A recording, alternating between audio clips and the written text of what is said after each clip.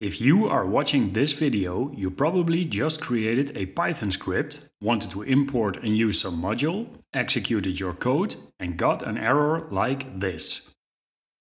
Let me start by saying there is nothing wrong with this code. The problem is caused by something else.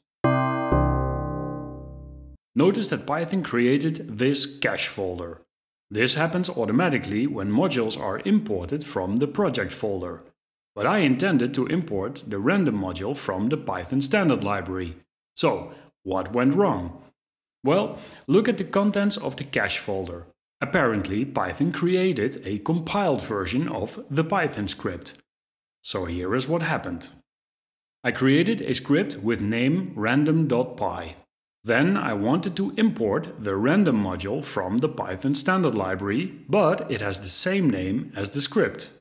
Python looks for modules in the local project folder first and imports the script as a module. But when it imports the script, the import statement is executed again and again and again. Python detects a circular reference and reports this. After understanding the problem, the solution is very easy. I rename the script and delete the cache folder.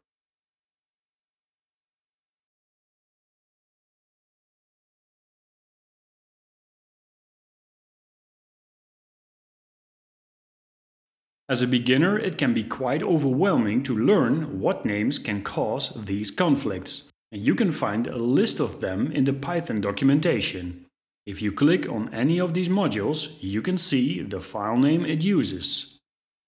So, the import statement looks easy enough, but many things happen in the background. And if you want to learn more about importing modules, click on the screen right now and we'll see each other in the next video.